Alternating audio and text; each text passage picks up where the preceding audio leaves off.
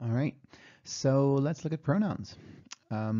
First thing you need to know is a pronoun takes the place of a noun. It kicks that noun out and then gets replaced. It can replace any kind of noun, proper noun, common noun, abstract noun, concrete noun, singular, plural, whatever kind of noun, it'll replace it.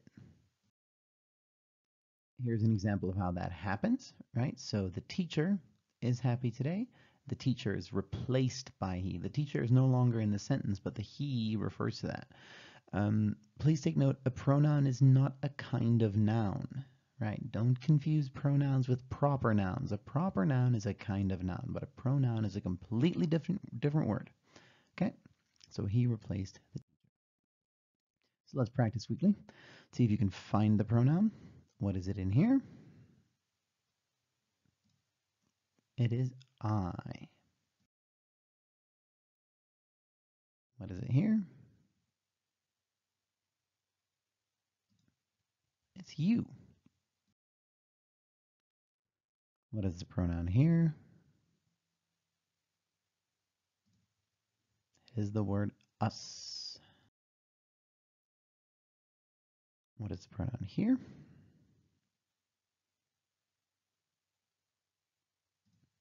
It's he. And the pronoun here is, of course, it. So pronouns don't need to replace people all the time. It can replace things as well, because things are nouns as well. Let's see this one. It is mine. Mine is the pronoun there. Okay, so there are a lot of different kinds of pronouns, and we're going to go through 5 of them today. Technically, we're going to go through 4, and then a 5th one that looks like a pronoun but isn't actually a pronoun. This gets really hard, so pay attention, and don't worry if you struggle, just rewatch and try again. You will get it. Okay, first one we're going to look at is subject pronouns. Now you can memorize them. Here they are on the left, right? Subject of a sentence, of course, is the thing that does the action. So a subject pronoun is just a pronoun that does the action. Because John kicked the ball, so he does the kicking, and if I replace John, he still kicks the ball, so he is a subject pronoun. Okay, hope you're still with me. So then object pronouns, of course, is the opposite of that. Now an object is something that has the action done to it. And here they are. You can memorize them. Me, you, him, her, it, us, you, them. The kind of pronoun replaces the object of a sentence. So here, the ball is kicked. The ball is not doing the kicking. So the ball is the object of the sentence. So I replace the ball with the word it. And therefore, it is still the object of the sentence. Right? I hope you're still with me there. So we have subject pronouns and object pronouns. All right, let's go through some examples. Look at the word that's underlined and tell me what you think the answer is. If I go too fast, you can pause the slideshow or the video and then try and think of the answer before I say the answer. Number 1 is subject pronoun. It's doing the action. Number 2 is also a subject pronoun. So those ones will always be, he is always a subject pronoun. I is always a subject pronoun. Number 3, subject pronoun. As I said, I will always be a subject pronoun. Number 4, object pronoun, right? So them is not meeting, them is being met, right? The action is being done to them, so it is the object. Number 5,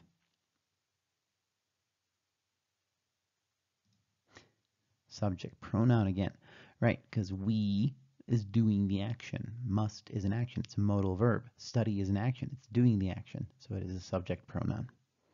Number 6,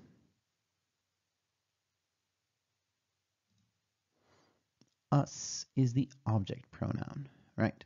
It's a little bit of a trickier one because it's got a preposition there. It's technically the object of the preposition, but that still makes it a kind of object. Oh, number 7. It is a subject pronoun because is a linking verb, but it's still a verb, so it is doing that action of is. There's the verb in the sentence. Then number 8, please don't touch it. That's an object pronoun because it is being touched, right? Now there isn't technically a subject in that sentence. There's an implied subject of you should not touch it, but it is still the object there. Number 9, you must come with me. Subject, again, must being a verb there, come is the verb, so you is doing the action. Number 10,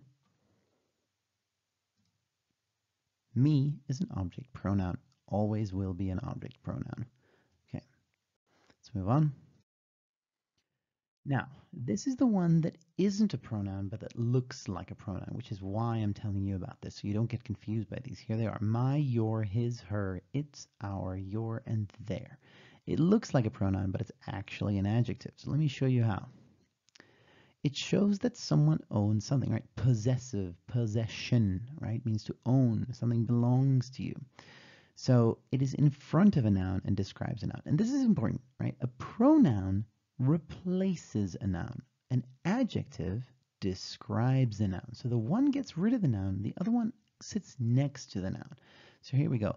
I broke her pencil. So pencil is still there. It hasn't been replaced. Her is describing the pencil. That's why it's an adjective. Okay. Her describes the pencil, right? It looks like a pronoun, but it's not. It's a possessive adjective. Here's another example. He went to my house. My describes the house, right? It doesn't replace the house, so it's an adjective, right? Possessive adjective. So we've had subject pronoun, object pronoun, and possessive adjective. I know I'm throwing a lot at you, but just try to stay with me. Number 4, possessive pronoun. So this is why I'm telling you about the possessive adjective, because there's 2 kinds of possessives. There's a possessive adjective and a possessive pronoun, right? So here they are: mine, yours, his, hers, ours, yours, theirs. Now a lot of them, if I were to go back to the other one, they're basically the possessive adjective that got an S. Your gets an S. Your changes to yours. Her changes to hers. Our changes to ours. And I'll show you how it's used. Often it's the end of the sentence, not always, right? Often has an S, except for mine, right? Mine doesn't have an S. That pencil is hers, right? Instead of saying her pencil. So the hers is not connected to that. It's technically connected, but it's on its own. Don't break yours, right? So that is on its own. Yours is a pronoun, a possessive, so it's still showing ownership, but it's not describing a noun directly. Instead of saying like your pencil, I'm saying yours, right? So it's a thing, it's a noun, it's a pronoun, okay? And you can see how they replace a noun. They don't describe it. So keep those in mind. We've done subject pronoun, object pronoun, possessive adjective, and possessive pronoun. Right. So you can study them from this list, right? But there are a few tricky ones. For example, his, right, looks the same as a possessive adjective and a possessive pronoun, and mine doesn't get an S, where the rest of them gets an S. Okay. Let's practice. I love my school. That's a possessive adjective. The my is describing the school. Number 2. Also a possessive adjective because the our is describing the coach. Number 3. Theirs is a pronoun. You see, there's not a noun that comes after it that it's describing. And it has that S, which you can memorize, right? Number 4. Mine will always be a possessive pronoun. Number 5. Ours on its own has got the S, possessive pronoun. Number 6. Possessive adjective here. So ours is on its own, but your land, your is describing the land. It's next to that noun land, so it's an adjective, possessive adjective. Number 7, yours. possessive pronoun. It's on its own. Number 8, as I said, mine will always be a possessive pronoun. You can memorize that. Number 9, possessive adjective again.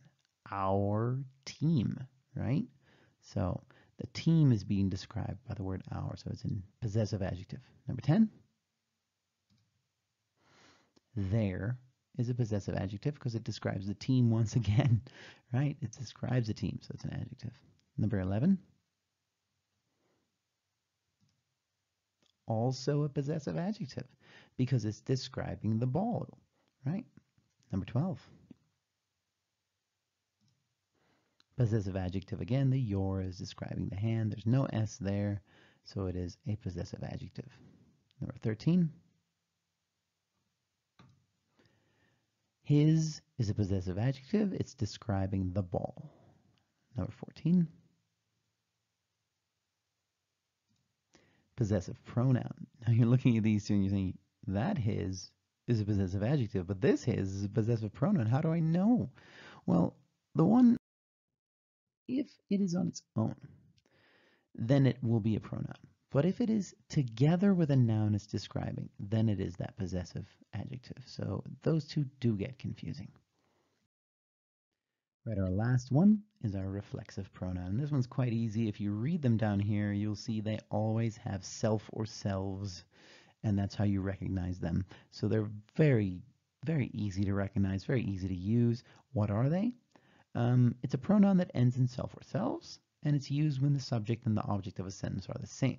What that means is that if you say, I saw myself in the mirror, I is the same person as myself, right? So, but I is doing the seeing and myself is being seen. So I is the subject and myself is the object, but they both are technically the same person. And that's when you use a reflexive pronoun, right? Here's another one. You must know yourself. Yourself there being a reflexive pronoun. Okay, let's get to our last activity. Right. Oh, it's our second last activity. So say which reflexive pronoun goes into each sentence. Okay, I'll load them all up. Okay, so the first one I'll show you there, I love to play games by myself. Let's see number 2. We played so badly we lost 2. Ourselves. She tried to forgive herself. I built my car all by myself. Johnny and I traveled to Cape Town all by ourselves. Mark, number 6, Mark loves comic books and he buys his comic books for himself. The cheetah doesn't need a group. It can survive all by itself. The other team didn't want to practice with us. They practiced by themselves. There you go. Okay, so that's quite easy to know what reflexive pronoun to use there. All right, let's throw it all together. If you do need a cheat sheet, if the rules are a little difficult, you can study this list or look at this list when doing activities. Take a screenshot and use it so you can see, you can literally just check, right? Because if you look at the first row here, I, me, my, mine, and myself, you can memorize them. I will always be a subject pronoun. Me will always be an object pronoun. My will always be a possessive adjective. Mine will be a possessive pronoun always, and myself will always be a reflexive pronoun. So you can memorize them in this list so that you know, or you can use the rules I taught you. Just be careful if you memorize this list, you'll see the second row, you and you are the same. And in the third row here, his and his. And in the fourth row, her and her. And in the fifth row, it and it. So this isn't a foolproof list. You can use it, but it might actually make things a little more confusing. So try to practice the rules so you get it correct. All right. Let's go to our next one. All right. So putting it all together, can you recognize what each of the underlined words is? So number 1 is possessive adjective. Number 2,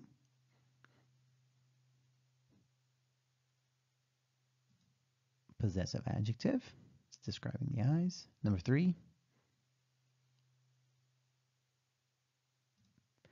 object pronoun. Me will always be an object pronoun. Number 4, subject pronoun. I will always be a subject pronoun because it is doing the action. Number 5, her is an object pronoun because the action is being done to it, to her.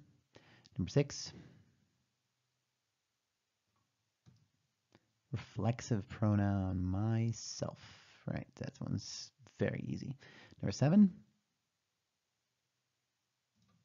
possessive, that there is describing the ship, possessive adjective. Number 8, subject pronoun. It is doing the action. Number 9, possessive pronoun. The our has an S, so it is not connected to another noun. It is showing possession, but on its own. Number 10, reflexive pronoun. It's got that selves on it. Number 11, mine will always be a possessive pronoun. Number 12, yours will also always be a possessive pronoun. And number 13, subject pronoun. It's doing the action. Number 14, reflexive pronoun. It's got that self. So I hope this has explained everything. This is just something you have to practice. You have to memorize some of them. You have to practice the rules to get used to all these hordes of pronouns. Okay? Thank you.